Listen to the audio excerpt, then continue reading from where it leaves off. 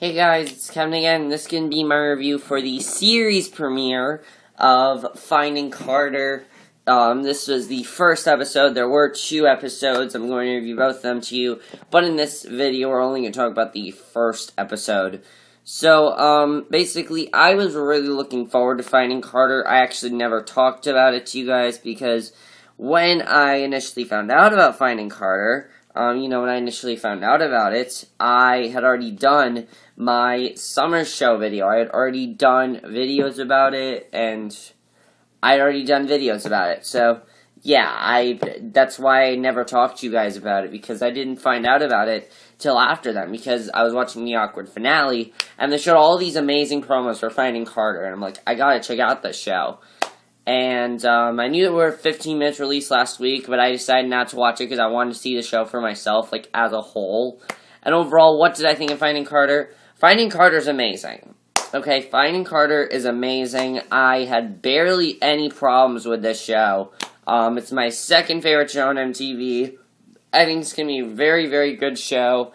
And I'm really looking forward to seeing how it all plays out. And I also love how mature MTV is getting with their programming. Like, this show is probably the most mature show yet. It really is. So, let's just get to it. So basically, if you guys don't know what Finding Carter is about, we'll get to it in a second, but basically, we see Carter and her mom. They are eating frozen yogurt after a movie, and she gets a text from her friend Max, who is actually played by Wyatt from The Fosters. It's the same guy. And Lori tells her to go hang with her friends and to have fun, and it turns out they are breaking and entering. They break into a carousel, turn on the lights and the power, and they climb aboard. And Max tells Carter that they should be friends with benefits, and she says all they ever were benefits, and he says she's overthinking it. And then they start to kiss, but then the cops are there to bust them, and Carter actually goes to the police, believe it or not. She goes behind bars. And, she's like, oh, it's fine, they'll just let us off with a warning.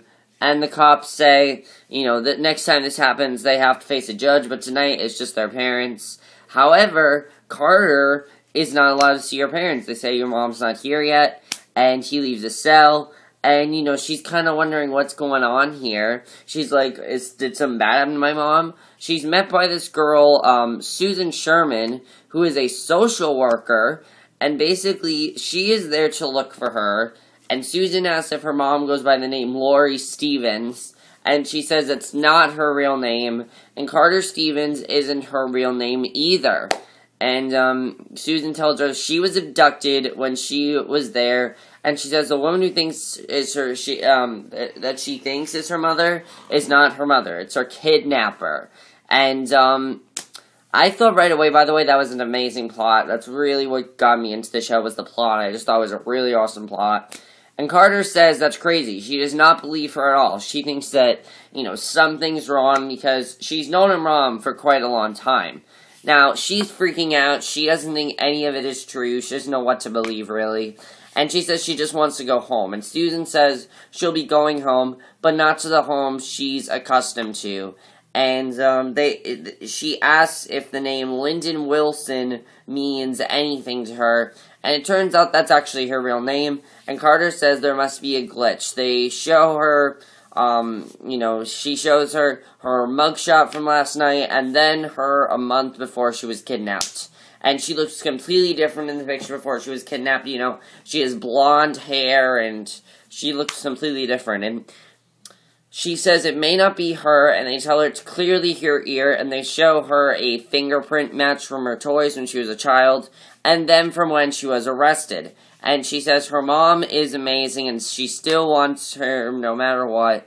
And Susan says her real parents are there and are anxious to meet her. And then she goes to meet her parents. Now, this is all happening so fast for her. I know some people are complaining on the fast pacing of this show, but the thing is, in real life, I think what they're trying to show here is that it's all happening so fast for her, it's like overwhelming. Then she meets her new parents, Liz and David, and they call her Lyndon and tell her she's beautiful, and her mom asks if she remembers her and David, and her husband tells her that she needs time, and they ask if she remembers her twin sister, Taylor, and she didn't even know she had a sister.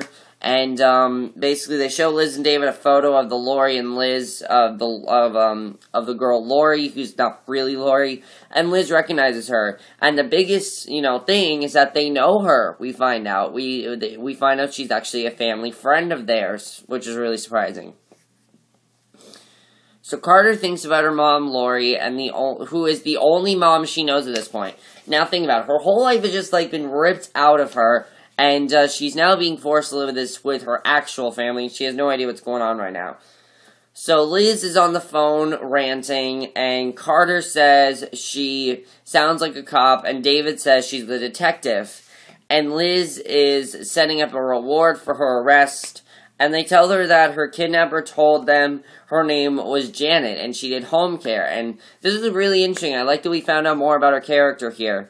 And, they were very critical of her for not spending enough time with her girls. And she tells them she wants them. And basically, she's very stressed out. She doesn't know what's going on. She wants them to call her Carter. Because, she's familiar with that name. And, David says to her, but you have to understand, that name reminds us of a very difficult time. But she says to them, look, my whole life has been ripped apart, and that's the only thing, that name is the only thing I have left of that life. So they agree to call her Carter. So then they pull up to a house, and there's a crush of press, and there's a whole bunch of paparazzi there. Because, think about it, if this were to happen in your life, this would be on news like crazy. Everyone would want to talk to this girl and this family. But Liz just shoves through them because they don't really want to talk to them. And then we see Toby, who is David's literary agent, and he's there, and he introduced himself. And then Buddy and Joan, who are her grandparents, are there also hugging her. She calls him Papa, and he tells her he tells her welcome home. And Joan also hugs her and says she'll remember her soon. And they tell Liz to put the phone down, and then she turns and sees Taylor and asks if she has a brother. So yeah, Taylor and her are, twin sisters, as I said, and then her brother is Grant. And Grant says he's not shocking. David says to hold back the sarcasm. Grant says he's the replacement child for when she got there. Now, I thought there was going to be a lot of tension between them, and his character is definitely very interesting.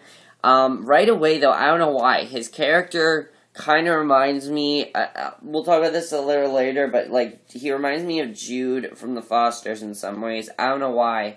He just does. He just, something about him reminds me of Jude from the Fosters. And she asked, then, what happens is, he asks Taylor if, she asks, Taylor if she remembers her, and she says no. She asked them all to call her Carter, and Toby sneaks in the back door and asks to talk to David. Now, this was a very big thing. I really like this thing that was going on here. They tell her that David wrote a best-selling book about her, and she asks, what about her and Liz? What about her? And Liz says it's called Losing Lyndon. And she says she'll read it after she finishes Anna Karenina, but then admits she's not reading it. And it turns out David, they are not very, they are very financially, they have a lot of financial problems. And Toby says this could be a huge payday and could take care of his financial crisis. He reminds him he took a $500K advance and he can write a book, Finding Lyndon. But he says her name is Carter now, so Toby says fine and tells him to start writing Finding Carter. So that's why the show's called Finding Carter, because he's going to write this book about her. But also it's kind of called Finding Carter because she's kind of finding herself. So Carter then looks at a photo of her and her fake mom, and it's really sad because, she thought that was her mom all this time, and she wasn't, and she thinks back to their time again. Liz asks if she can come in, and she brings her some food, and she says her grandmother's out there making waffles and omelets, and she doesn't know what she likes to eat, and she says she didn't want to subject her to a family onslaught. She tells her she and Taylor could take the car and go check out the town, and Carter reminds her she already has friends. And Liz says it's a 2-hour drive and offers to drive her. Carter asks if someone is to be in the car with her. And Liz sits and tells her she's willing to do whatever it takes to make their relationship work. She really wants to be a good mom to her. And I like that about her. And Carter says trusting her would help. Later, she peels out with the car and says it was a joke. And David says it was a good one, and she speeds off. And David reminds her she wouldn't let the daughter they know, taking off with their car. So Liz calls the station to activate the tracker they put on her car, and Carter meets Max at the carousel because, they got close, and I really like their friendship. I really do. As I said, Max is played by Wyatt from the Fosters, and honestly, I kind of like this character more. He's funnier, he's, just like he's just a funnier character, and I like his character more. I don't know why. Basically, Carter meets Max at the carnival, the carousel, and she sees that it's been closed for the season, and she's bummed out, and she says no one is answering her text, and Max says people are freaked out. She says her name isn't her name, her mom isn't her mom, and apparently her friends aren't her friends, and she pulls out to a joint. Kyle, the cop who's following, he reports back to Liz and says she's just sitting there. Basically, this guy, she calls him her stalker, basically because, he's watching her every move. Honestly, that would be extremely creepy if that would happen to me. Now, Carter tells Max she hates the mom and the family, but says her twin is okay. But Max tells her this isn't goodbye, and she curls into his lap, and Kyle watches all this, but then Max spots him and says there's a guy creeping on them and watching them in the side view mirror. Carter yells at him and says her mom is a cop and that she'll find him. And Max says they probably shouldn't have had the weed. And Carter says her other mom is a feline, and that's what she takes after. So Carter comes in and tells her twins, and then she meets up with Taylor. And we see that they're getting along very well. Taylor says she does most of the cooking. And Carter says fantastic. She tells Taylor she likes to bake. And Taylor says she meets her friends at a yogurt place. And they agree to leave. And Liz and David come in and says she's back, and Carter says, according to the FBI, this is where she lives, and Carter asks the creeper following her, was sent by them. And Liz denies it and says she trusts her, which, as we know, that's not true. This guy was sent to spy on her. That is the truth. So the girls then leave to get some frozen yogurt, from the beginning of the episode. And Carter sees a mom and daughter and basically has a lot of pangs missing her mom. Because, she gets kind of memories from that, and she kind of gets upset about that. So yeah, that was definitely, very sad to watch, honestly. She asks the sample guy how she gets a job there, and the guy Zubin, who works there, says she just needs to talk to him. She says it's the opportunity of a lifetime for him, and she says she'll be there tomorrow. And Taylor then introduces her long-lost sister to her friend Gabe, and you can see that Gabe, I knew right away, I'm like, okay, he is going to be Carter's love interest, I just know it. He asked if it would help to go to a party, and she says yes, and Taylor says she's actually never been to a party. And, Carter, of course, her mom didn't care what she did, her old mom. She partied a lot, she did drugs, things like that. She was basically, as Taylor called it, a slut. So then we go to the party, of course, and there's a lot of, crazy, shit going on, booze, there's, a lot of drinking, a lot of drugs, a lot of sexting, and Carter gives her sister tips on partying, and she wows Taylor's school friends with her antics, because I guess they just haven't been partying. They just haven't. Now Taylor sits with Gabe and asks what he's drinking, and he says it's something lethal, and she takes a drink and says she can't taste, the alcohol, and he says that's why it's lethal. She pulls her hair down and tries to get his attention, but he's checking out her sister. So Taylor said it's fun watching him stare at her sister, and he says he can't help but be intrigued. He asks what it was like, and she says she lived in an apartment in Pennsylvania, and she wasn't sold into slavery. She says she's not sure how happy Carter is to be back with them, but she's never done anything fun because she grew up living in fear of the terrible thing that happened to her sister. And it turns out it wasn't that terrible at all. So she kind of has, she's kind of jealous of Carter because Carter got to do whatever she wanted, basically, which I can understand that. And Taylor then actually takes another drink and says she's making up for lost time. So Gabe then drops the girls off, and he tells Carter his favorite movie is Mean Girls, which, hey, that's fine. Mean Girls is a good movie. And he tells her it's a secret, and he tells her she's cool, and she says he is too. He tells her he's sorry it's been so rough on her, and says at least she made one new friend. And Carter says he's her first one there, and admits it's not so bad. He leans in for a kiss, but she stops him, and he says he can take it slow. And Carter says she can't do that to Taylor, and he asks what, and he doesn't get it, and she tells him that Taylor likes him, and he says they've been friends in 2nd grade, and she's like his sister. Now, I was kind of thinking this as well, and then there's a knock on her window, and a flashlight shining in. They ask where Taylor is. It's Liz and David, and they're very concerned about Taylor, and basically she's in the back. Carter says she's drunk and may have had a pop brownie, and they tell Gabe to go home. Carter thanks him, and she says she had fun, and he says he'd like to do it again, and Carter says we'll see, and asks if her mom is still there. And Liz says she doesn't want her passing her bad habits on to Taylor and Carter, and Carter asks what about her that she doesn't like. And she says to name something about her that she does like, or anything about her at all. Carter at this point is just feeling like her mother doesn't really like her at all, and Liz basically says she's trying to get to know her, but she won't let her, and Carter tells her she's a stiff control freak who operates from her place of fear, and she says her mom told her every day that she loved her, and she hasn't heard it once from any member of her family. And that's really sad, honestly. I think it's just kind of because they're just finding her, they don't know what to do, but she feels really, out of place in this family. So Grant is there, and we finally see a very touching scene. We see that Grant might actually, have a lot of bond very well with Carter. He says it's their fault that she's that way. He says she was kidnapped and he was born 10 weeks early and almost died, and that was going to be Liz's second dead kid since everyone assumed she was already dead. And Grant says he thinks it'll get better, and Carter says not to hold his breath, but he says he can for 5 minutes. And what I like about their relationship is it just seems like they're going to have a very good relationship. It seems like he's going to be a very nice little brother to her. And that scene is where he started to remind me of Jude. He really did remind me of Callie and Jude, the bond that they have.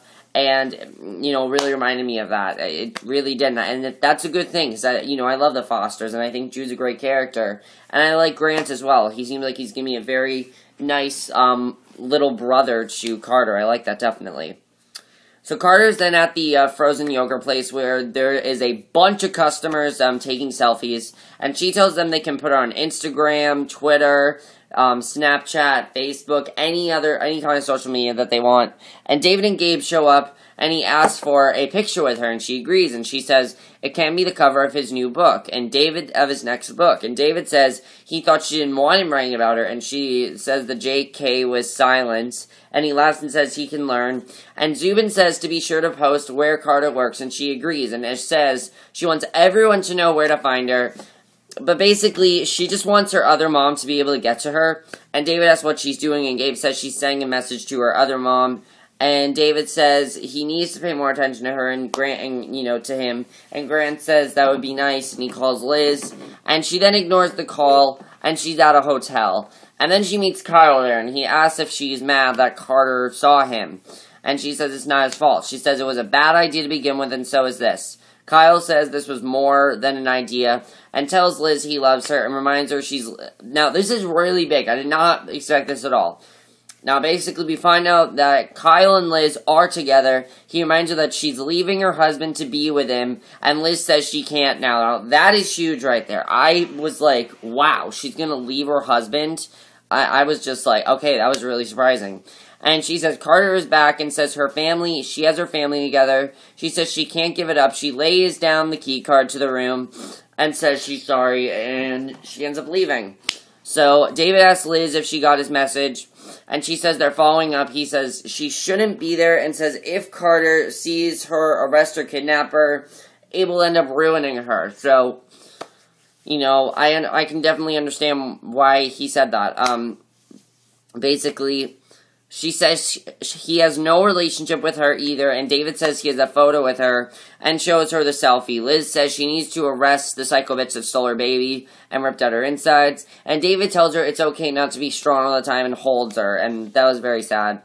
But then we see a very interesting scene here, because at the yogurt shop, Gabe is eating with Taylor, who comes to sit with him, and he compliments her new clothes, and she says drinking isn't as easy as it looks, and she asks him to take her to more parties, and he asks if Carter can go alone.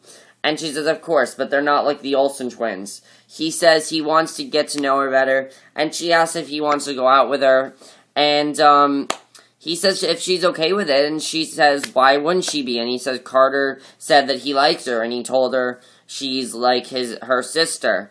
And Carter walks up, and Taylor gets annoyed and leaves, and she asks Gabe what it was all about.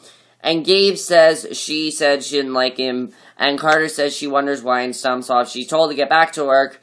And then a woman comes up with a container of gummy bears, and it's actually her kidnapper mom in a blonde wig. But she rings her up, and she hands over the money with a note in it that says she loves her more. So yeah, her actual kidnapper came to the yogurt place just to tell her that she loves her. So she really does care about her. And there are now sirens outside. Carter takes her to the back. She tells her to take sample, walk out the front door. And her mom says there are things she needs to know, and Carter tells her to go. But what does she need to know? We don't know. So she sends her out with the samples as Liz comes in. And Liz asks Carter where she is, and Carter's like, where who is? And she says Lori Stevens won't get away. She tells her that Lori isn't exactly Lara Croft. And, you know, Gabe, we then find out that Kyle is Gabe's dad. And, you know, then Carter blows up at Liz, which I can totally understand why she does this. She says she looked her right in the eyes and lied to her. She says Lori was there and risked her life to look her in the eyes for 5 seconds and tell her she loves her. And she says to Liz, if she wants to find her abductor, to look in the mirror because it's her. And that's how the episode ended. So she is not happy with Liz at all. I can totally understand why she's not happy. Because the person that's been her mother all this time, she wants to now arrest her, and Carter thinks that she is more of a mother to her than, you know, Liz is. And I really hope that Liz and Carter do end up, you know, really getting along very well. But I absolutely loved this first episode. I'll talk about the second episode in the next video, but I absolutely loved this first episode. I thought it was fantastic. I had no problems with it. I thought it was very, very good. The acting in the show is amazing. Catherine Prescott as Carter is just amazing. You gotta love her character. I love her character. She is fantastic in this show. I love her acting. I thought she did an amazing job. She's by far the best in this show. She really is amazing. She reminds me of Callie from The Fosters. I just don't know why. She just does.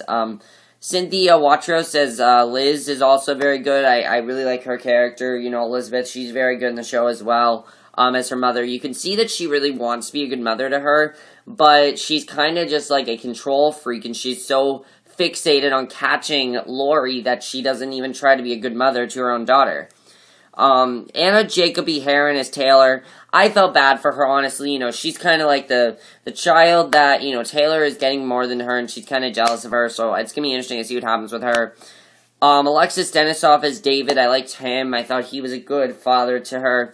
And then Zach Pullum as Grant. I like him because he is a good brother to Carter. He really cares about her. He wants to be a good brother to her, and I like that definitely. That was very good. And then the one that played Lori was great as well, Melina Govich. And then the only other character I think I'll talk about is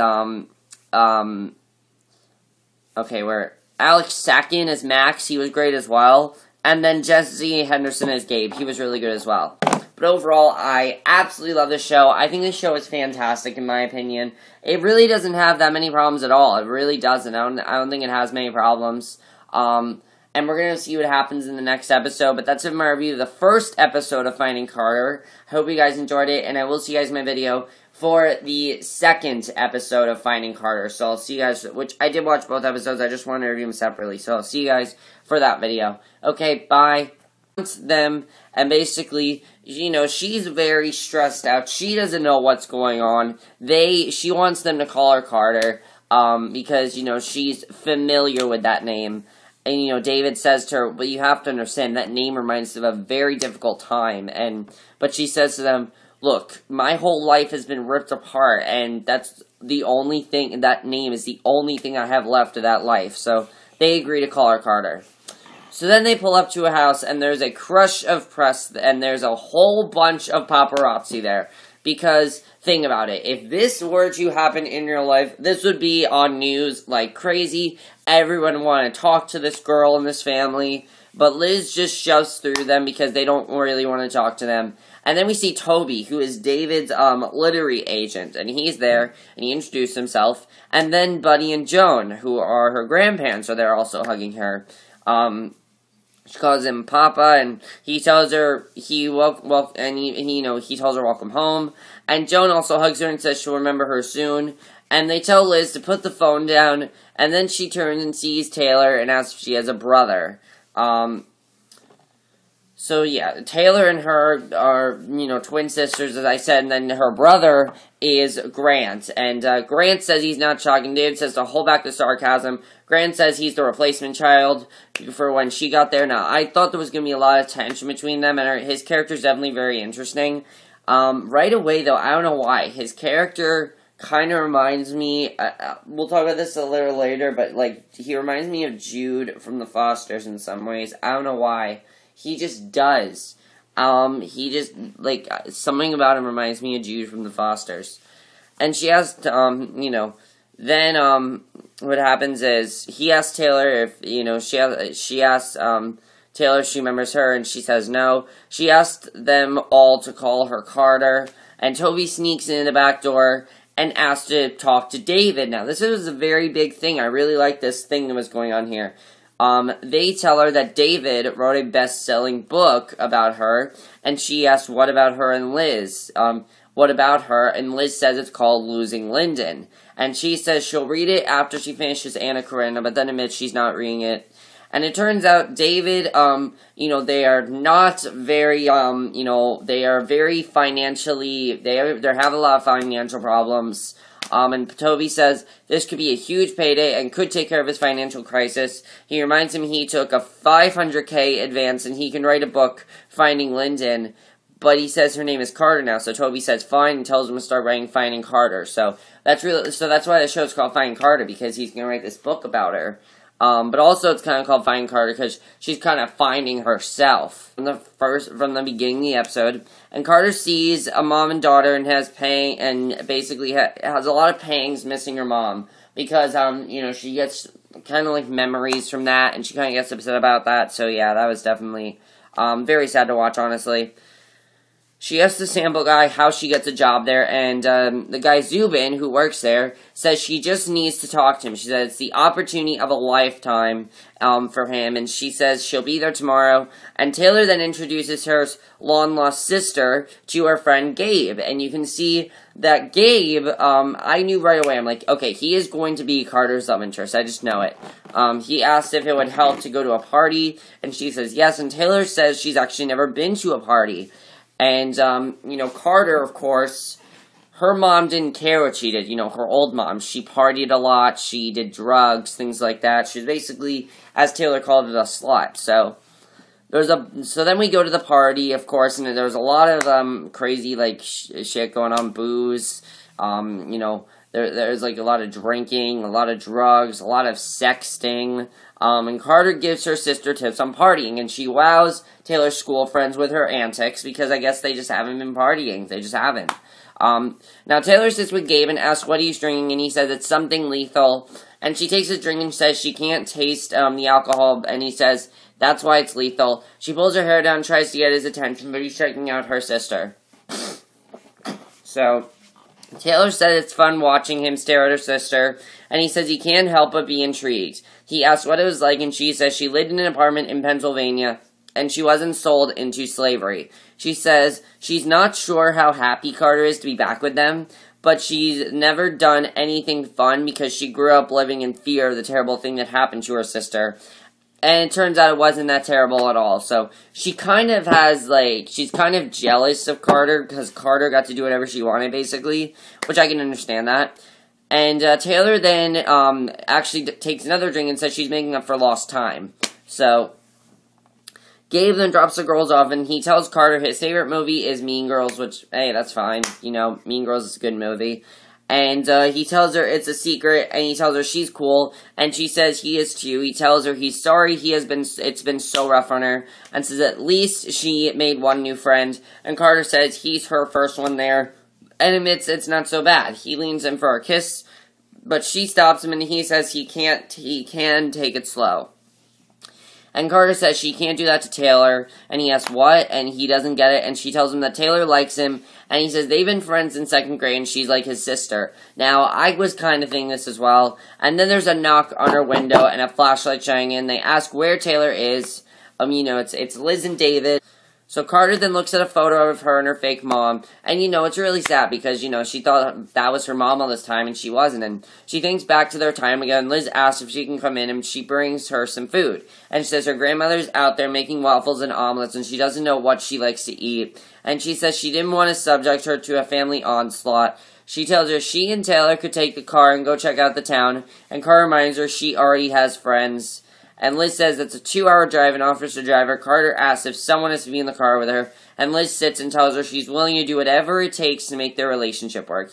She really wants to be a good mom to her, and I like that about her. And Carter says trusting her would help. Later, she peels out with the car and says it was a joke. And David says it was a good one, and she speeds off, and David reminds her she wouldn't let the daughter they know taking off with their car. So Liz calls the station to activate the tracker they put on her car, and Carter meets Max at the carousel because, they got close, and I really like their friendship. I really do. As I said, Max is played by Wyatt from the Fosters, and honestly, I kind of like this character more. He's funnier, he's, just like he's just a funnier character, and I like his character more. I don't know why.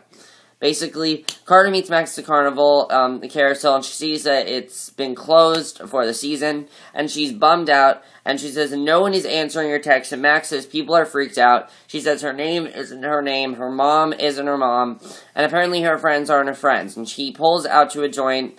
Kyle, the cop who's following, he reports back to Liz and says she's just sitting there. Basically, this guy, she calls him her stalker, basically because, he's watching her every move. Honestly, that would be extremely creepy if that would happen to me.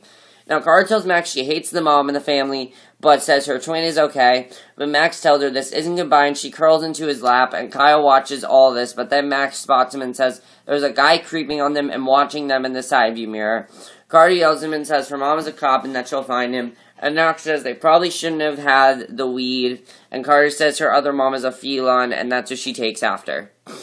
So Carter comes in and tells her twins, and then she meets up with Taylor. And we see that they're getting along very well. Taylor says she does most of the cooking, and Carter says fantastic. She tells Taylor she likes to bake, and Taylor says she meets her friends at a yogurt place, and they agree to leave. And Liz and David come in and says she's back, and Carter says according to the FBI, this is where she lives, and Carter asks the creeper following her was sent by them. And Liz denies it and says she trusts her, which, as we know, that's not true. This guy was sent to spy on her. That is the truth. So the girls then leave to get some frozen yogurt. Hey guys, it's Kevin again. This can be my review for the series premiere of Finding Carter. This was the first episode. There were 2 episodes. I'm going to review both of them to you. But in this video, we're only going to talk about the first episode. So, basically, I was really looking forward to Finding Carter. I actually never talked about it to you guys because when I initially found out about Finding Carter, when I initially found out about it, I had already done my summer show video. I had already done videos about it, and I had already done videos about it. So, yeah, that's why I never talked to you guys about it, because I didn't find out about it till after that, because I was watching the awkward finale, and they showed all these amazing promos for Finding Carter, and I'm like, I gotta check out this show. And, I knew that we were 15 minutes released last week, but I decided not to watch it because I wanted to see the show for myself, as a whole. And overall, what did I think of Finding Carter? Finding Carter's amazing. Okay, Finding Carter is amazing. I had barely any problems with this show. It's my second favorite show on MTV. I think it's going to be a very, very good show, and I'm really looking forward to seeing how it all plays out. And I also love how mature MTV is getting with their programming. This show is probably the most mature show yet. It really is. So, let's just get to it. So basically, if you guys don't know what Finding Carter is about, we'll get to it in a second, but basically, we see Carter and her mom. They are eating frozen yogurt after a movie, and she gets a text from her friend Max, who is actually played by Wyatt from the Fosters. It's the same guy. And Lori tells her to go hang with her friends and to have fun, and it turns out they are breaking and entering. They break into a carousel, turn on the lights and the power, and they climb aboard. And Max tells Carter that they should be friends with benefits, and she says all they ever were benefits, and he says she's overthinking it. And then they start to kiss, but then the cops are there to bust them, and Carter actually goes to the police, believe it or not. She goes behind bars. And, she's like, oh, it's fine, they'll just let us off with a warning. And the cops say, that next time this happens, they have to face a judge, but tonight it's just their parents. However, Carter is not allowed to see her parents. They say, your mom's not here yet, and he leaves the cell. And, she's kind of wondering what's going on here. She's like, did something bad happen to my mom? She's met by this girl, Susan Sherman, who is a social worker. And basically, she is there to look for her. And Susan asks if her mom goes by the name Lori Stevens. And she says it's not her real name. And Carter Stevens isn't her real name either. And Susan tells her she was abducted when she was there. And she says the woman who thinks is her, that she thinks is her mother is not her mother. It's her kidnapper. And I thought right away, by the way, that was an amazing plot. That's really what got me into the show, was the plot. I just thought it was a really awesome plot. And Carter says that's crazy. She does not believe her at all. She thinks that, something's wrong because she's known her mom for quite a long time. Now, she's freaking out. She doesn't think any of it is true. She doesn't know what to believe, really. And she says she just wants to go home. And Susan says she'll be going home, but not to the home she's accustomed to. And she asks if the name Lyndon Wilson means anything to her. And it turns out that's actually her real name. And Carter says there must be a glitch. They show her, she shows her mugshot from last night, and then her a month before she was kidnapped. And she looks completely different in the picture before she was kidnapped. She has blonde hair, and she looks completely different. And she says it may not be her, and they tell her to clearly her ear, and they show her a fingerprint match from her toys when she was a child, and then from when she was arrested. And she says her mom is amazing, and she still wants her no matter what. And Susan says her real parents are there and are anxious to meet her. And then she goes to meet her parents. Now, this is all happening so fast for her. I know some people were complaining on the fast pacing of this show, but the thing is, in real life, I think what they're trying to show here is that it's all happening so fast for her, it's like overwhelming. Then she meets her new parents, Liz and David, and they call her Lyndon and tell her she's beautiful, and her mom asks if she remembers her and David, and her husband tells her that she needs time, and they ask if she remembers her twin sister, Taylor, and she didn't even know she had a sister. And basically, they show Liz and David a photo of the Lori and Liz of the girl Lori, who's not really Lori, and Liz recognizes her. And the biggest thing is that they know her. We find out we find out she's actually a family friend of theirs, which is really surprising. So Carter thinks about her mom Lori, and who is the only mom she knows at this point. Now think about it. Her whole life has just been ripped out of her. And she's now being forced to live with her actual family. She has no idea what's going on right now. So Liz is on the phone ranting, and Carter says she sounds like a cop, and David says she's the detective. And Liz is setting up a reward for her arrest, and they tell her that her kidnapper told them her name was Janet, and she did home care. And this is really interesting. I like that we found out more about her character here. And, they were very critical of her for not spending enough time with her girls. And she tells them she wants